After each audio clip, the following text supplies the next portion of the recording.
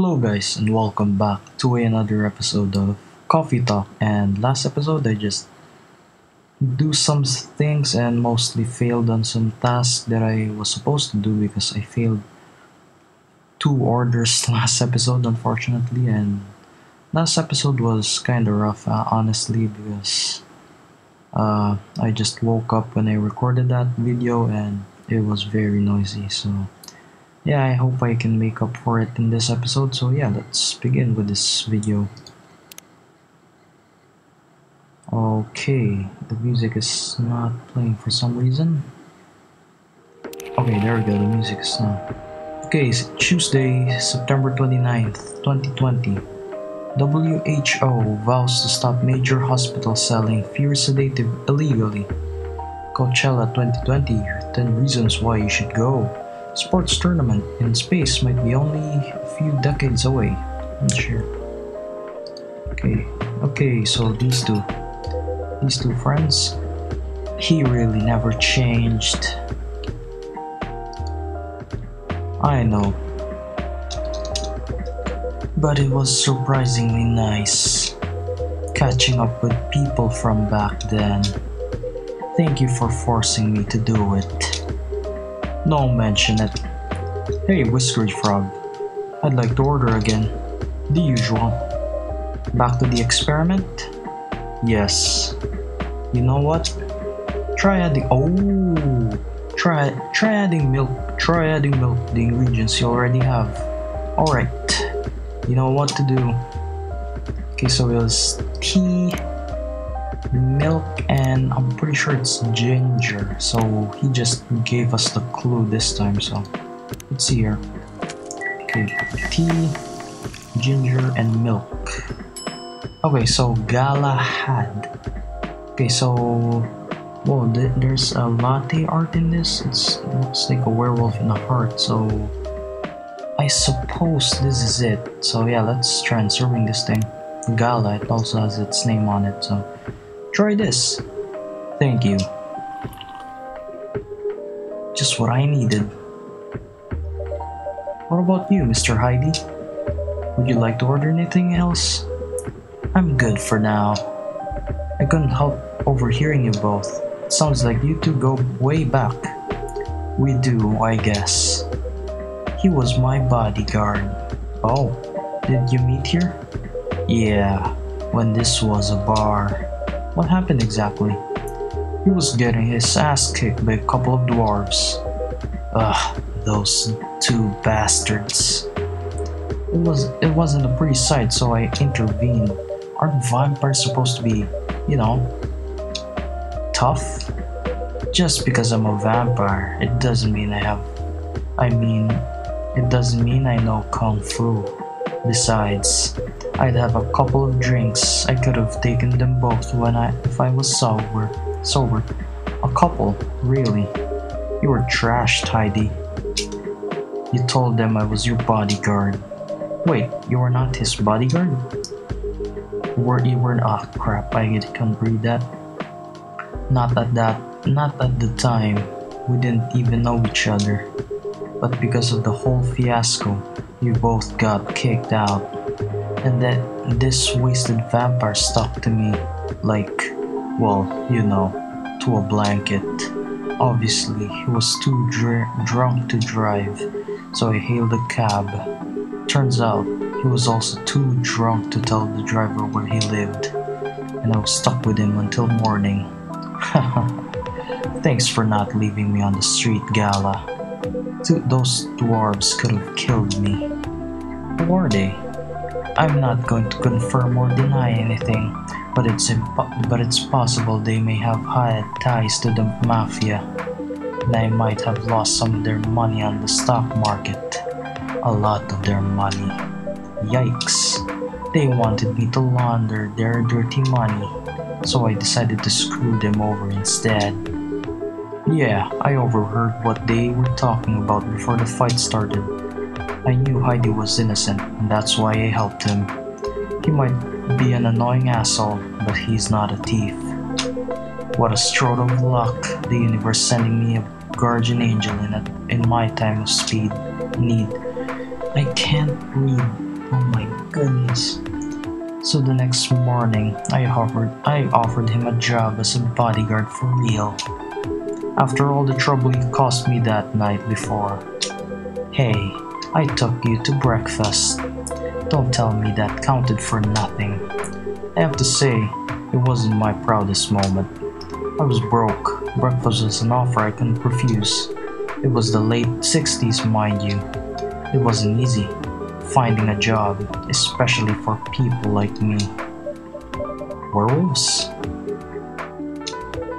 War veterans. Ah, I see. Oh, he was a war veteran. Oh, I guess that explains those scars, I guess, or are those from his theory moments? So how did you go from working as a bodyguard to working in the hospital, Gala? Well, when he was working with me, I noticed. Heidi. I'd prefer if we skip that part. I'm sorry, but I don't want to go into any details about it. It's alright. Forgive me for asking. I don't mind telling you the quick and dirty version. Long story short, he helped me with something. Let's just say something from my past. Thanks to that help, I found a new purpose in life. Helping other people live. Of course, it's not easy for a veteran werewolf to become a nurse or doctor. That's why I chose hospital admin instead. So, you could say I owe this guy my life, thanks to his stubborn persistence in helping me when I needed it. Thank you for sharing your story with me. I didn't expect such a tale from you. I know. Anyway, Whiskeryfrog, I'd like to order something now. What would you like? Can you make a tea-based drink that's warm and cool at the same time? Okay, let's see, a tea-based drink. So tea has to be cool and warm. Okay, so this is definitely cool and warm. Okay, what's warm? Okay, so warm. Okay, so definitely a mint. And I suppose a ginger. Wait. Yeah, let's go for lemon. Let's see what this thing makes. It's cold and warm at the same time, so I suppose that's mint lemon tea. Yeah, let's serve it. Let's see how he reacts. Here's your order. Exactly what I wanted. By the way, it feels like this place is missing something today. Yeah, I haven't seen her today. Oh, Freya. Oh yeah, I was about to say that too. Heh, speak of the devil. Hello, good people. And one vampire. It's good to see you too. Freya. By the way, we were just talking about... Oh crap, that was Gala talking. By the way, we were just talking about you. Oh really? What about me? I was just surprised that you weren't here. Is that how you pick up girls young enough to be your granddaughter? That won't work on me. I have no interest in flirting with you. I've got high standards, you know. You look so tired, Freya. Hard day at work. How could you tell? Call it werewolf senses. Right. I showed Whiskeryfrog my draft, and I actually got some good feedback. That's good to hear. Glad I could help. So I spent the whole day rewriting stuff, and I also did some stories for the paper. Overall, it was a good day. That's good to hear. But please don't forget to take a break. It's easy to get carried away by work when you're on a roll. Will do, sir. And speaking of hospitals, how's your hospital adminning life going? That's not even a word, Freya. Actually, I'm not even sure what you even do there. It's pretty boring to talk about, but mostly I handle operational stuff happening in the hospital. Things like how much a specialist costs and how much it affects our income. I also deal with patients and their families. If they require intensive care, such as operations, I go through what we do and how much it would cost them. Kinda like biz dev for people's lives then. You could say that. Damn, that sounds complicated and hard. That's why I'm suited for my job. Someone who gets very emotionally attached to patients would find this job pretty tough. Whereas heartless people like my friend here only see it from a business perspective. Good point. Why do people rarely talk about your kind of job? I guess most people don't really notice we exist or think about the necessity of it. Exactly, it's an interesting job, yet no one talks about it. Maybe because most admins are just like me. We rarely talk about work outside the hospital. Why? For me, I just don't mind. I just don't find any reason to. It's the patient's personal lives anyway. Such professionalism and loyalty. Should keep hold of that mindset, especially in front of this lady here. He needs to be a bit less loyal though. Heidi, you've been doing this job for a while, right? Almost 50 years now.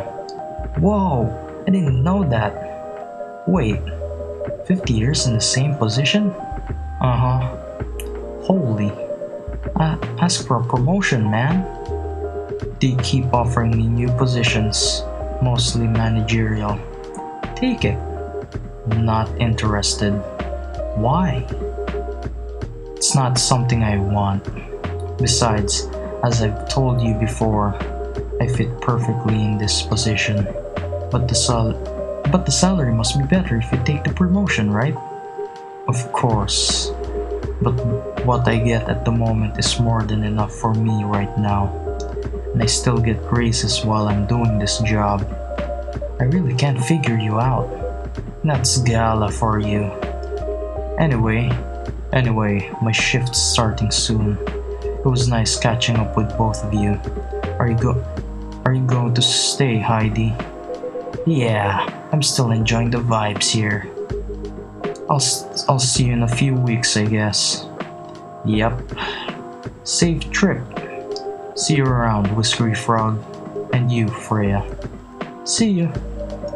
Take care on your way. Okay, hold up. Let me just open my thing here. Tomodachi. Wait up. Gala, 2 hearts. Heidi, 3 hearts or 3 thing. Stock trader. Okay, he's a stock trader apparently. And Gala. Let's see, more stuff. Veteran not working in the hospital. Okay, that's good to hear from Gala. Blue pad, let's see here. And we got ourselves the new Galahide. Ginger chai latte, good to call me at warms your nerve. You know, it's kinda hard to believe. Someone like Gala could be your best friend. We were just talking about that before you arrived. Oh really? Man, I missed an interesting story. So how did you guys meet? Seriously, I have to retell the story. Yes. Come on, you're not going anywhere, right? Huh. Alright, then. We met in the place back when it was a bar. And yeah. Whoa! I never knew Gala used to be in the army. I mean, he's got the build to be on the front line. Still though, why did he make the jump from, how should I say this, a very physical job to medic? Well, he's not comfortable talking about it right now. But you know why, right? Are you trying to squeeze this story from me? Obviously, he doesn't want to talk about it. That's him, not you. Seriously, Freya, come on. I won't get into details, but going to war. Oh no, that's not good. It messes with your head. Oh, you see why Gala doesn't want to talk about it, huh? I don't get it, but it must be difficult, especially back then. The only thing he was confident in was his strength, so he only did work that relied on his muscle. That wouldn't help him get over his trauma though, right? Of course not, but it was the only thing he could do, or at least it's the only thing he thought he could do. But you hired him for his muscle. Hey, I didn't know about all that at the time. Besides, he's good at being a bodyguard, and we weren't that close yet, so no personal feelings. I needed his strength, but then I got to be interested in him. Interested? I think he's a cool person, that's all. And after a few months, I noticed his problem. I suggested he talk about it with someone, seek help, which he refused. No surprises there. But I kinda pushed him to do it. How? It's complicated, especially he did go to get professional help. Of course, I've no idea what happened in his therapy sessions, but in the end, he found a new purpose in his life. He quit working for me, and not so long after that, he started working at the hospital, and he's been Oh, the space guy thing. Good evening, everyone. Oh boy. Good evening. Good evening. It's nice to see you again. We are also glad to see you, barista. By the way, I didn't catch your name the last time you visited. Do you have a name? Name? We sure have. On Earth? Oh, we are all friends, so I have achievement unlocked. On Earth, please call us Neil. Neil. Yes, Neil. Is that your real name? Oh, of course not. Due to the nature of our communication, we do not really need trivial things like names to interact. But from what we have learned here, it seems like the name Neil has a lot of association with Earthlings' efforts in intergalactic exploration. I get what you mean. I believe we do not meet the last time we were here. I saw you from afar when you left the coffee shop a few days ago. So, hello, my name is Freya. You could say I'm a regular here. And you, sir? Heidi. You come here often? For someone who doesn't live in Seattle, yeah. Oh, you are not from around here. Neither are we. Where did you come from? Far away? By far away, you mean a few thousand miles or more? More. Much more. More to the point your strange calculation system means nothing. That sounds far away indeed. What are you doing here in Seattle? And do all your kind dress like this? Oh, this? We chose this appearance based on an image we saw when we first arrived. Okay, so this guy's strange because he keeps on referring to himself as plural we. We image? The Aremi Genbrew album cover. No wonder you look familiar. As for what we are doing, this place is really the perfect spot to practice our communication skills with Earthlings. But before that, please let us order something from the barista. What do you want to drink tonight? The usual. That is how you say it, yes? Yes, so anything? Yes, we won't be able to taste the difference anyway. You really can't taste anything? Yes. What if I can brew a drink that can make you feel something? Interesting premise. But without you will be able to do that. Challenge accepted. Please surprise us. Okay, so what? Okay, so let's see the Tomoda Shield, baby. Neil. Friends only, close friends only. No. Okay, no, nothing. Okay, surprise him. What is this? Yeah, I guess I'll just make him coffee and a chocolate drink, I suppose. I mean, yeah, I guess this is dark chocolate. Let's see here. A cup of anything is ready for you. Thank you. What the? Interesting. What are you doing? Drinking. That's how they drink. Oh boy. You're one interesting person. Thank you. That was a compliment? Yes. Normally, yes. But you can't be sure with Freya. That definitely was the highest form of compliment. What are you, Neil? Us? We are travelers, doing our job in the space you call Milky Way. What kind of job? We are tasked with the mission to spread our seeds. You really are here to find a date? All the way from a galaxy far, far away. Wow. Turns out pervs exist everywhere in the universe. Feeling attacked, old man? Not really. You have a valid point. We do not understand, but we are glad if you can make you laugh. Oh, the pleasure was mine. If I may ask, why do you have to breed with us? We are sorry, but that is we are sorry, but that is classified information. Aw, man. Well, how's the mission going so far? We cannot say it, but we cannot say it is going well. I'm not surprised, but with how quirky and unique you are, not many women can handle that. Could you handle them though? Me? I don't know. What do you think? You're a pretty adventurous girl. I wouldn't be surprised if you decided to go on a date. Or maybe go further.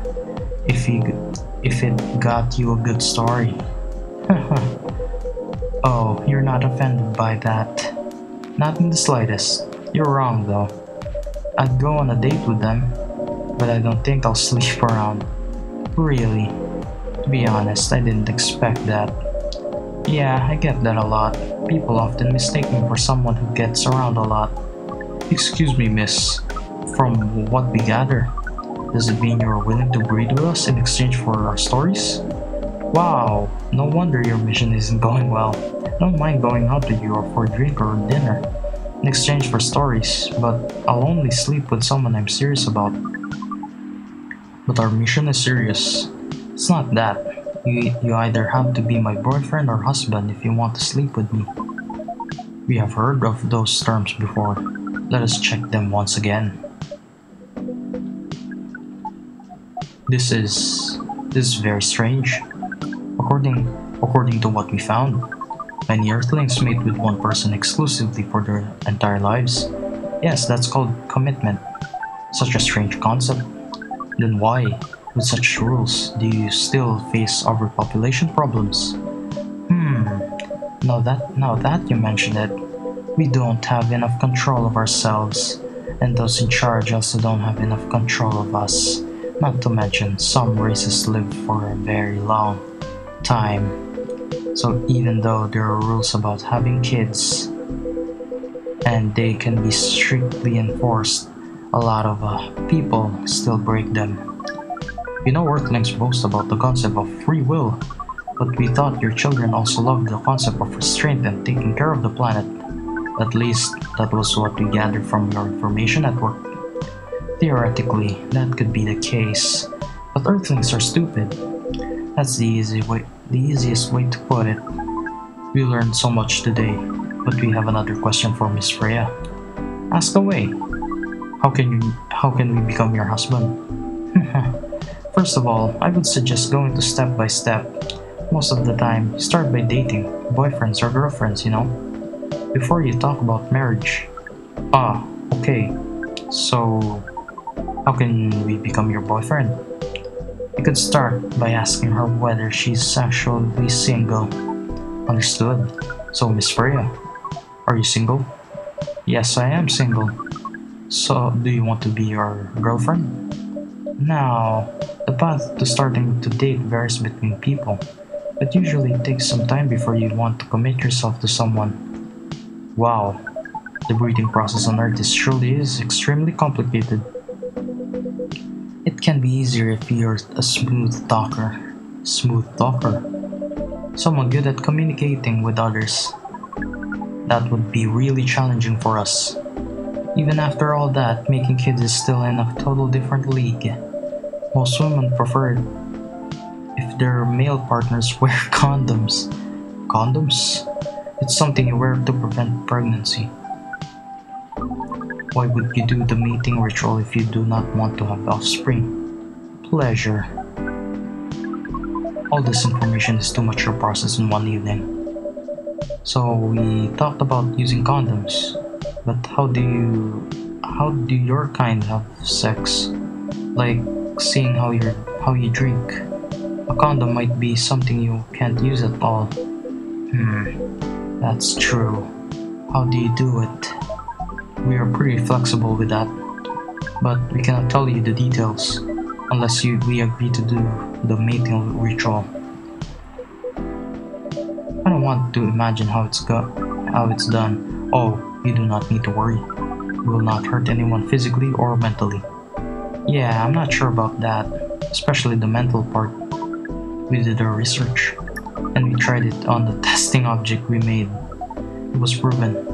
The mental capacity of Earthlings is far more complicated than anything else on Earth, sir. Oh, we did not know that. Being born on Earth sounds very difficult. It is. I have to agree with that. Anyway, thank you so much for the information you have given us tonight. It means a lot for our mission. We have to report our findings to the base. How will we proceed with your mission with this newfound information? We're not sure yet. It is yet to be discussed after all. It was really nice talking with all of you. You're welcome. We're off now. Bye. Take her on your way, sir. Okay, so that thing's gone. Alright. That was really something. Indeed. You said the first time they came here was for a date, right? Yeah, but their date never came, and then they mistook Miss Myrtle for their date. The game developer orc? Wow, I dread to think how that went. It was pretty awkward. But you can't be angry at such naivety. I guess so. By the way, has the young woman been back since I spoke with her last time? You mean Miss Lua? Yeah, her. Oh, showing some concern now, are you? I'm just curious. No, I haven't seen her since then. But her boyfriend did come a few days ago. And Freya was being pretty nosy to the point that Mr. Gala joined the discussion. My, you really have a knack for starting trouble. Sadly, I have to agree with that.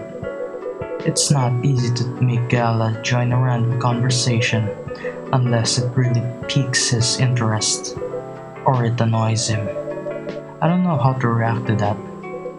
Well, I need to catch a flight to Seoul tomorrow, so I'm off for the day. Oh, you're leaving Seattle so soon? It's only for a week or so. I'll be back sooner than you know. Oh well, it'll be a peaceful wait then. Heh. Anyway, I need to get going as well. Thank you for letting me stay without ordering anything. I didn't even notice. Yeah, me too. You really don't care about business. She didn't order anything, but she did attract people to the coffee shop. That's one way to put it.